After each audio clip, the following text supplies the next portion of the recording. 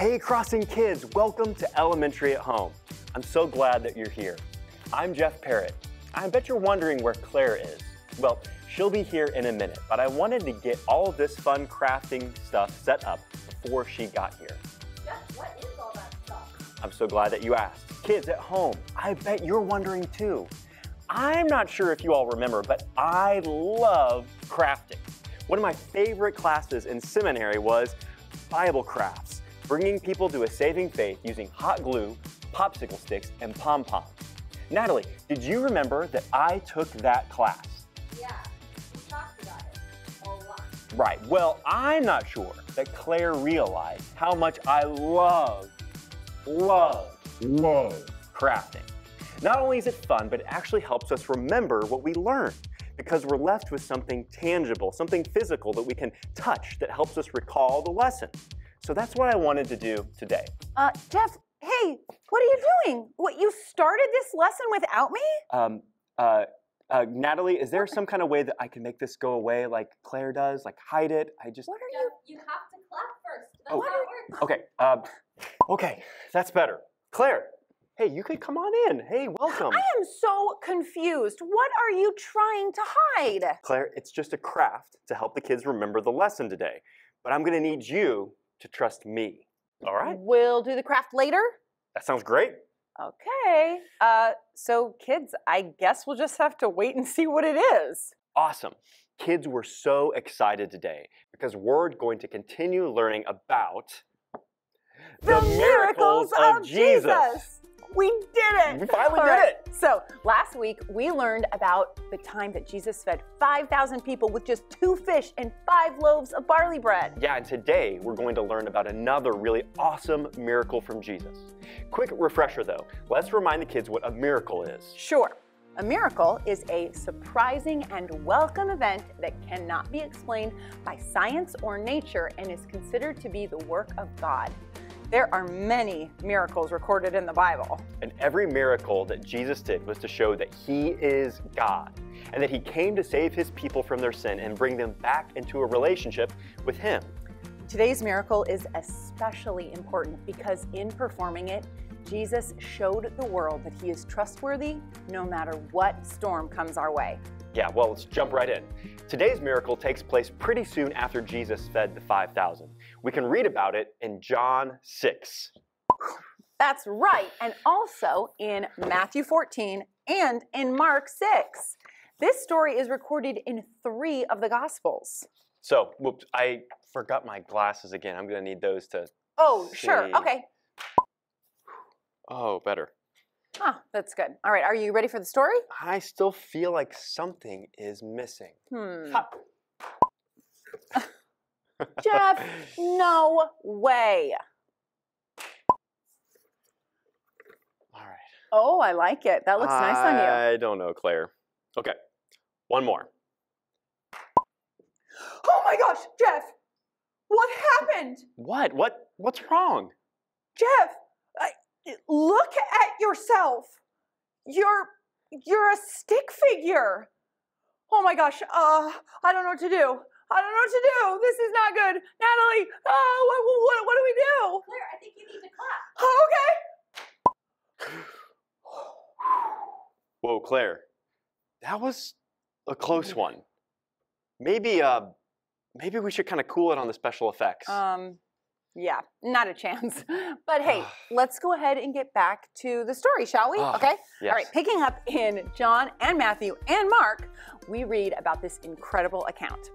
So after Jesus had performed the miracle of feeding the 5,000, he withdrew to the mountains to spend some time by himself. His disciples had been by the Sea of Galilee. That's right. The Sea of Galilee is 650 feet below sea level, 150 feet deep, and surrounded by hills.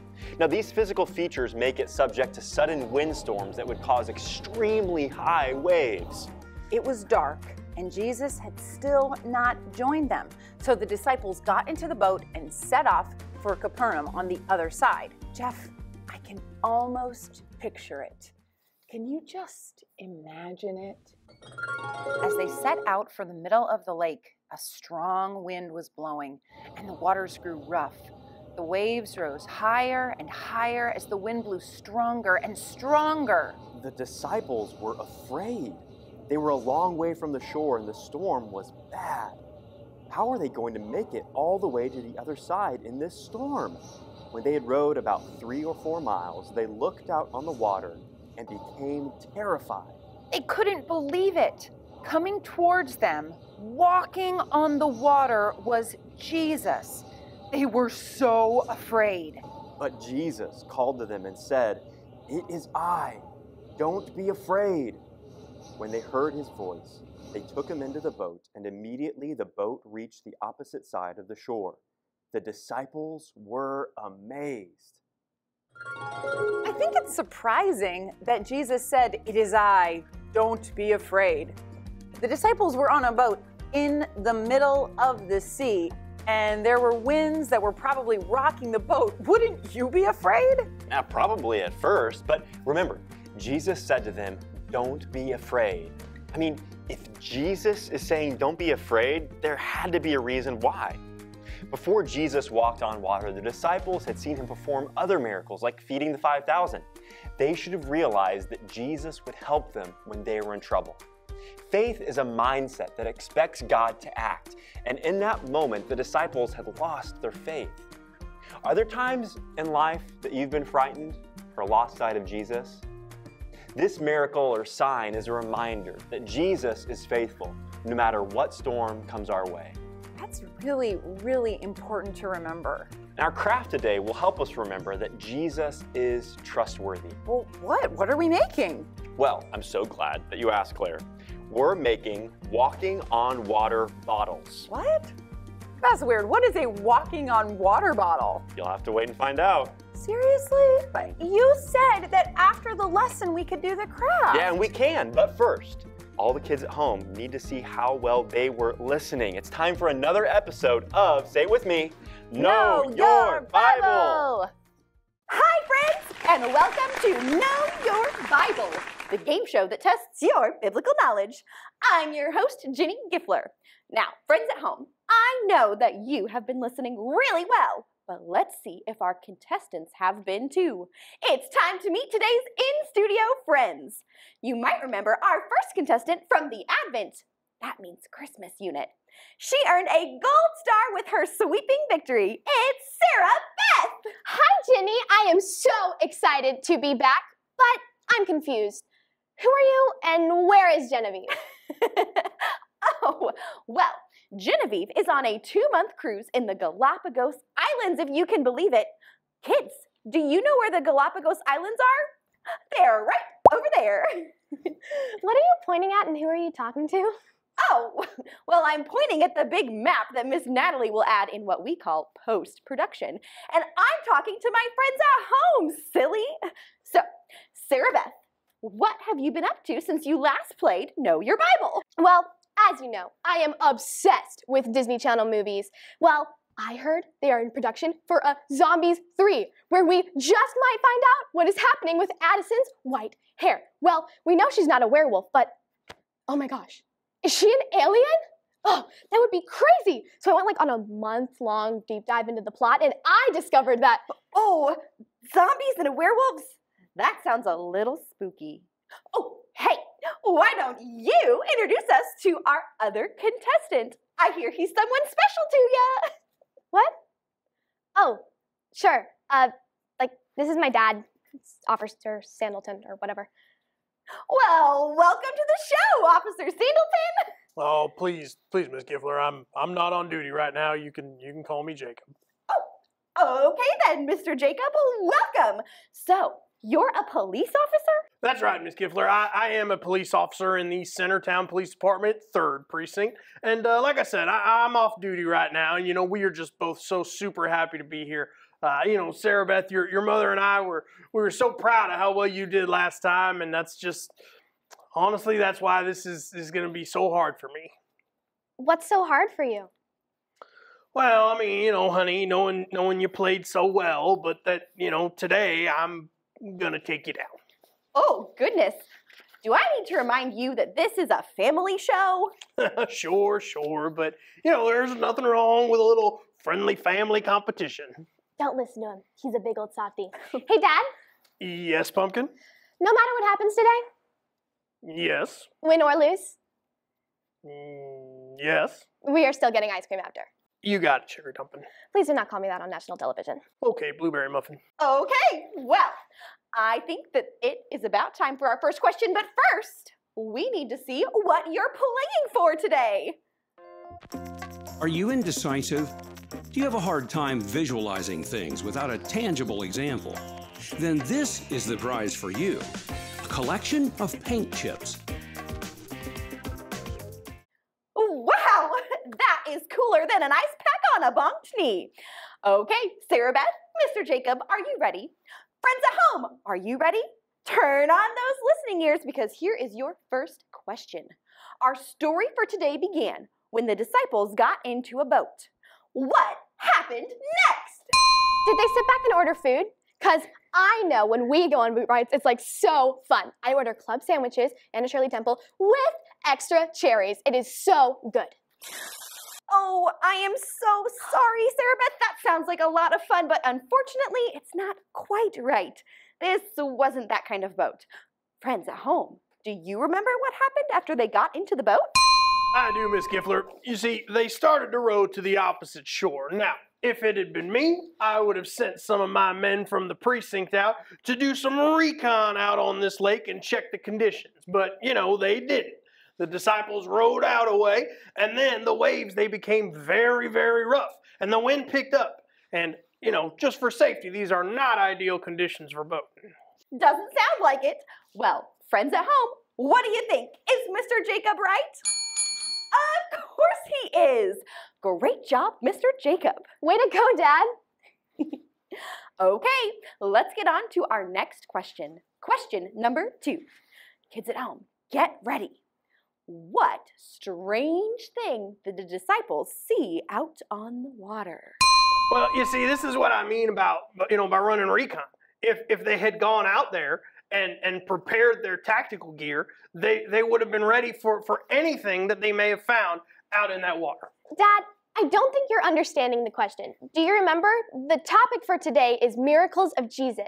Ginny, the disciples saw Jesus walking on water to them. He was walking on water to them. Right you are, chocolate chip pancake.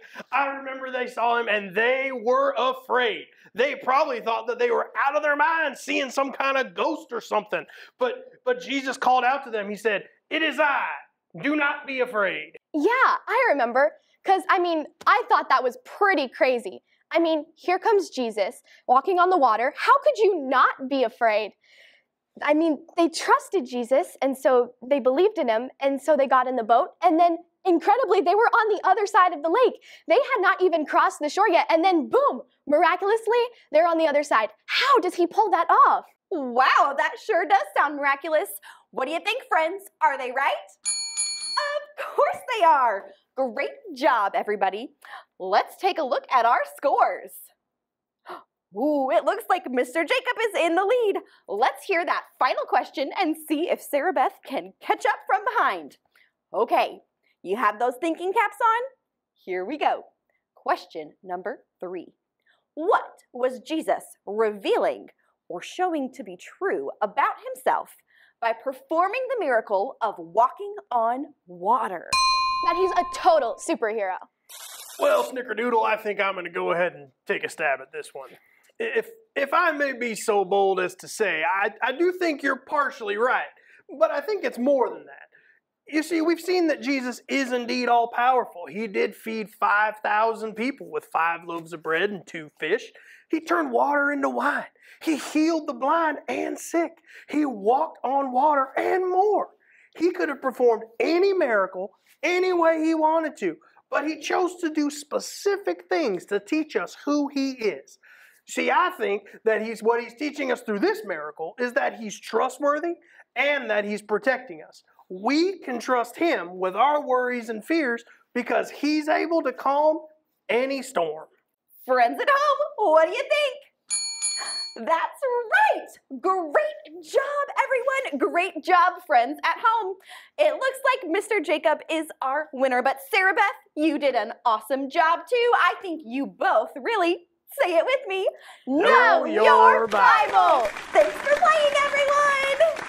Hey kids, we hope you had fun playing Know Your Bible. I bet you got all of the answers right. Okay, Jeff, I have been waiting patiently. What exactly is this craft? I'm sure all the kids at home are wondering if we will indeed need hot glue, pom-poms, and popsicle sticks. Now, if there's one thing you need to know about Bible crafts and crafting in general, it's this.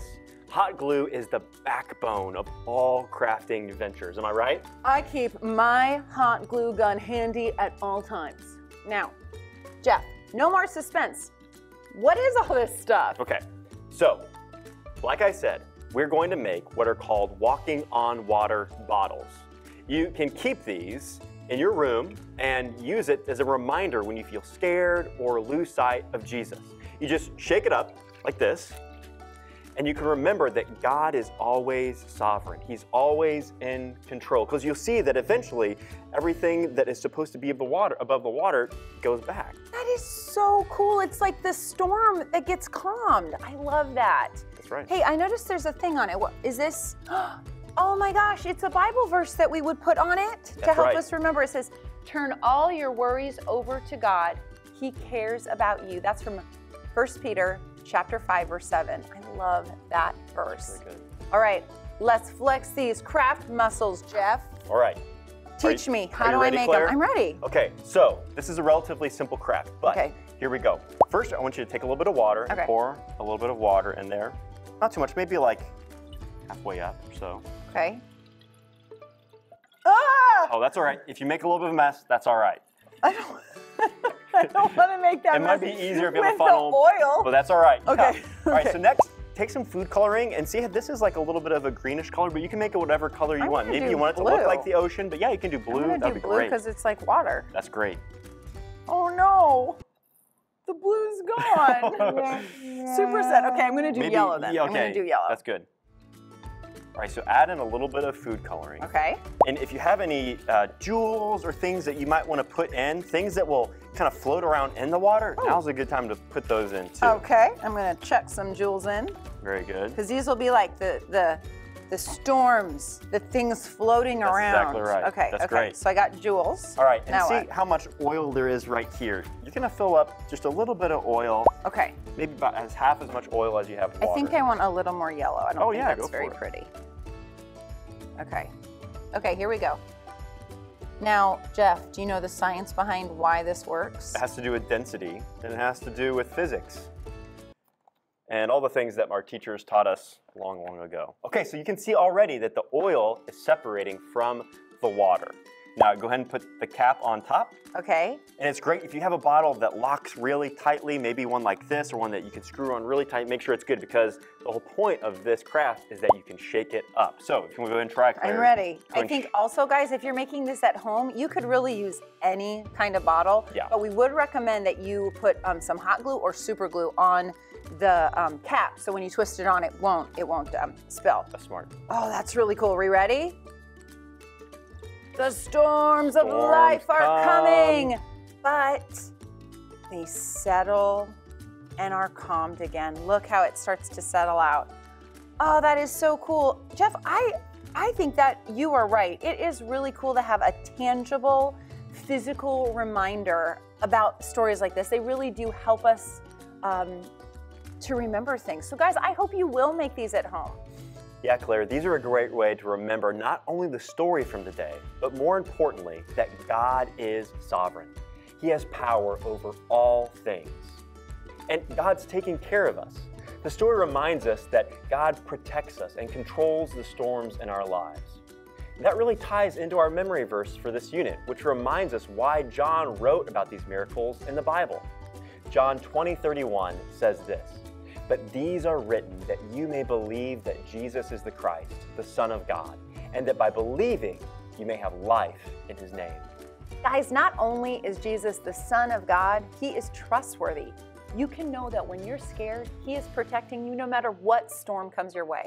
Hey, if you guys are still sitting, will you stand up and sing along with this fun worship song with us? We'll see you guys back here next week for another episode. Thanks for watching.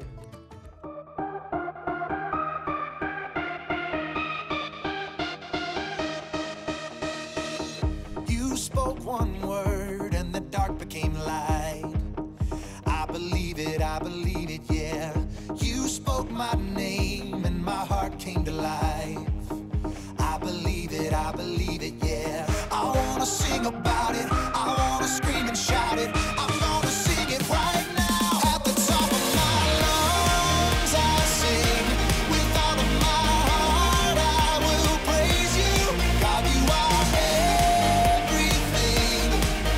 You're the reason I lift my voice. At the top of my lungs I'll sing, with all of my heart I will praise you. God, you are everything. You're the reason I lift my voice. At the top of my lungs. Yeah, at the top of my lungs.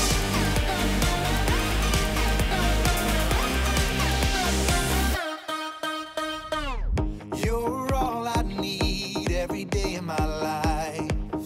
I believe it, yeah. You're all I need, always here by my side.